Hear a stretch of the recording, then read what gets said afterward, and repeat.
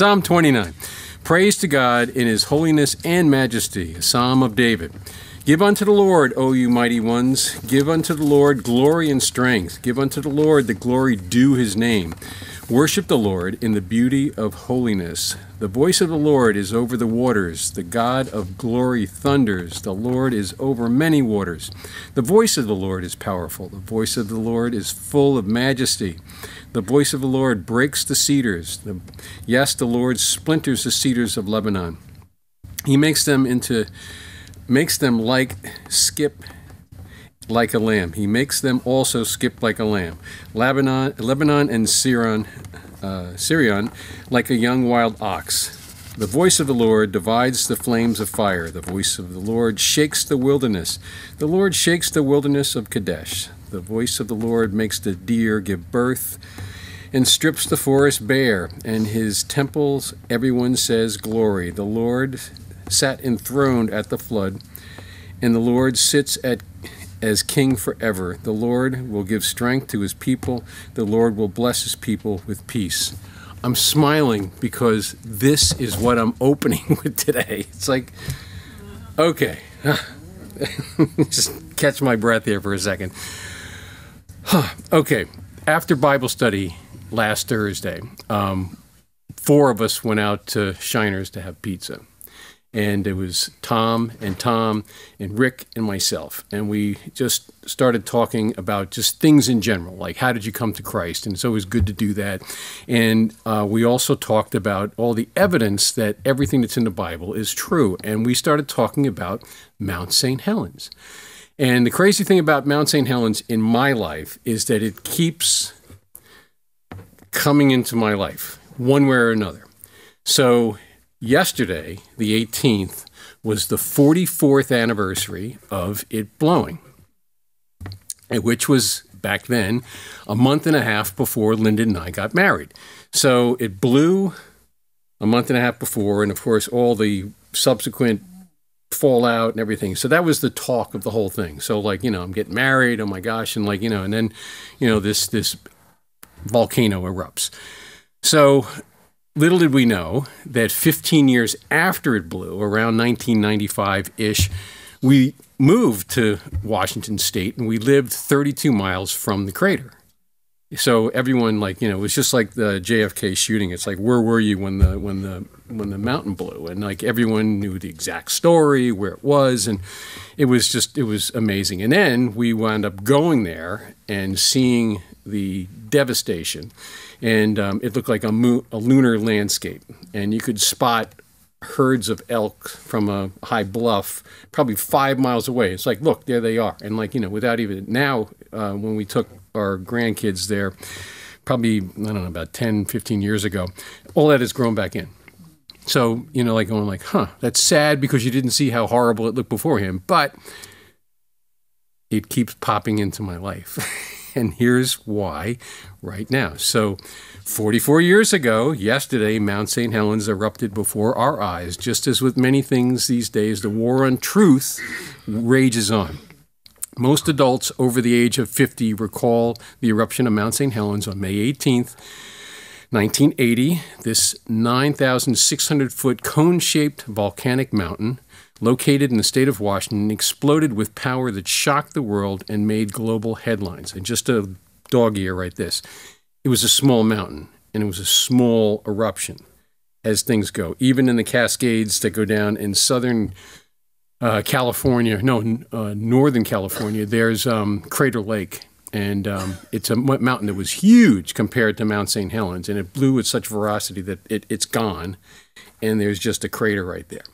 So just keep that in mind. Mount St. Helens was not, it was spectacular, but it was nothing compared to others that have gone through it. So the initial blast of steam, which was equivalent to 20 million tons of TNT, the total energy output during the subsequent 9-hour eruption was equivalent to 440 million tons of TNT, approximately 33,000 Hiroshima atomic bombs.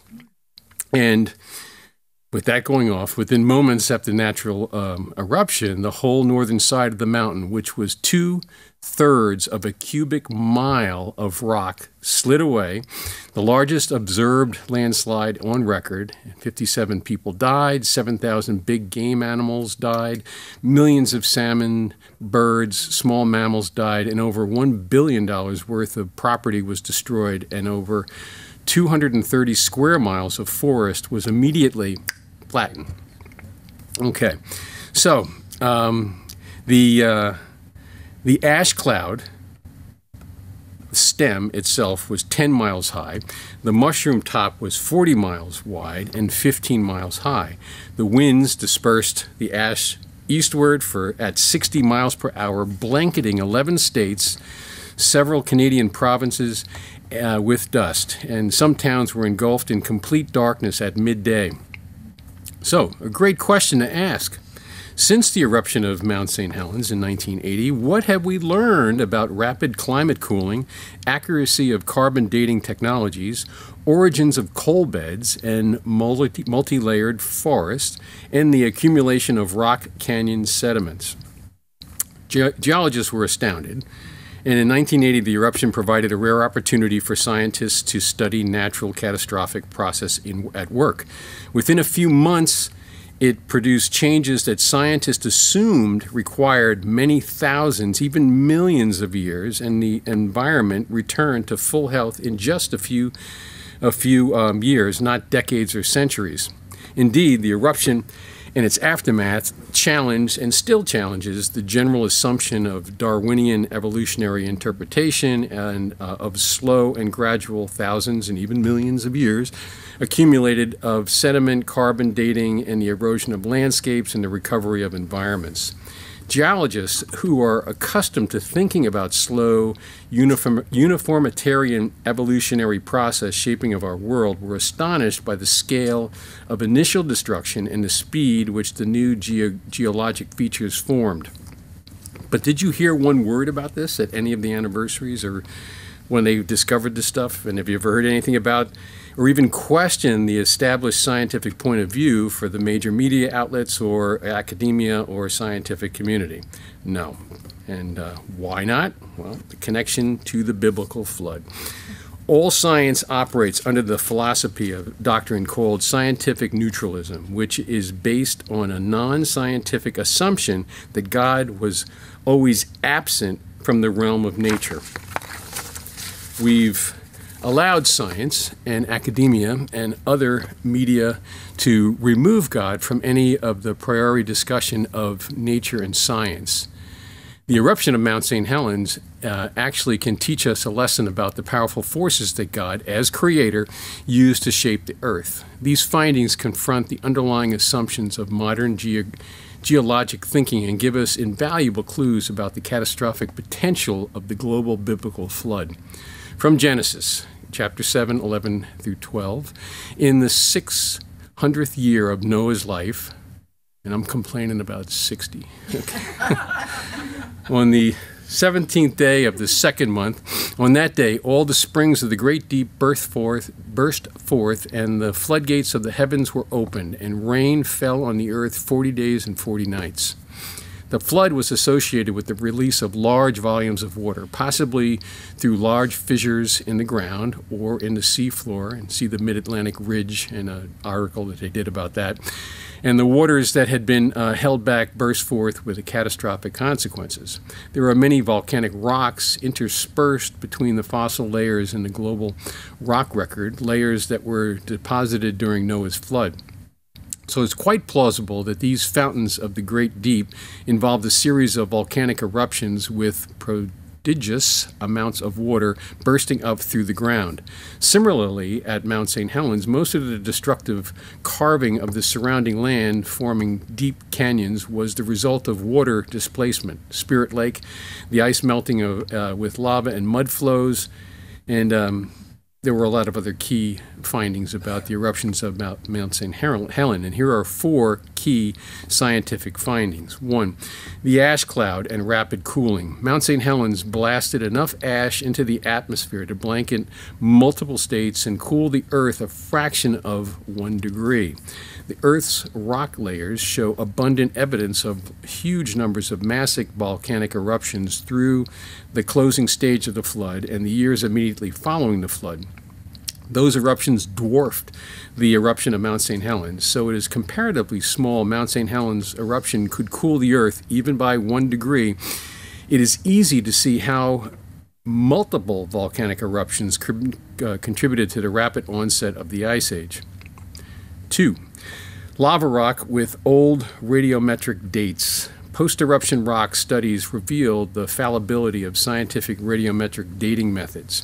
A 10-year-old rock sample from Mount St. Helens' last lava flow was dated at 350,000 years old. Using the potassium-argon method, minerals inside were dated up to 2.4 million years old. These reports are consistent with many reports about faulty radiometric dating samples around the world. Radiometric dating methods have been unquestioned by an unknowing public but are fraught with difficulties due to faulty assumptions. 3. Rapid cool and petrified forests. The eruption destroyed the surrounding forest and produced a mat of logs floating in nearby Spirit Lake.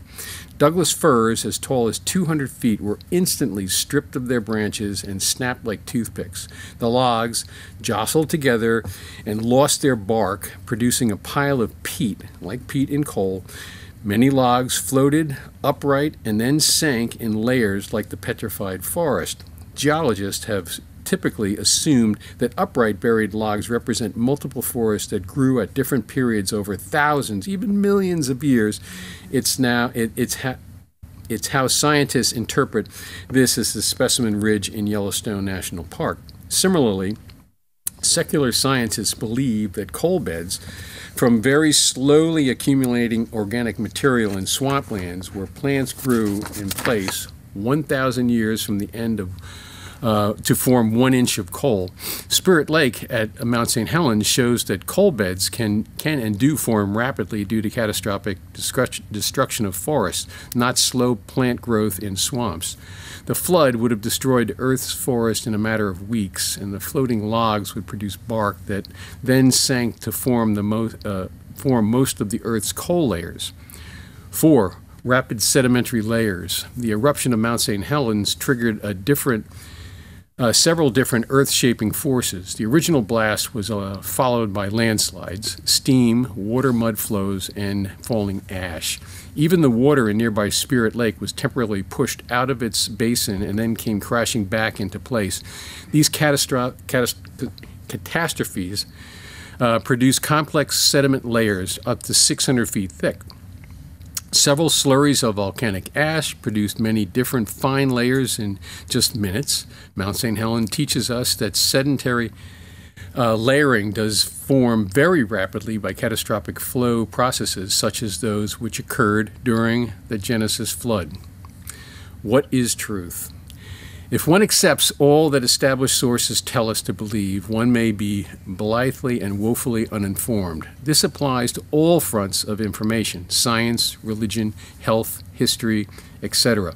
Real truth is being challenged. Discernment has to be worked out and explored. As we see just in the cited example of Mount St. Helens, the opinions of conventional geologists and scientists are debatable and at times dubious.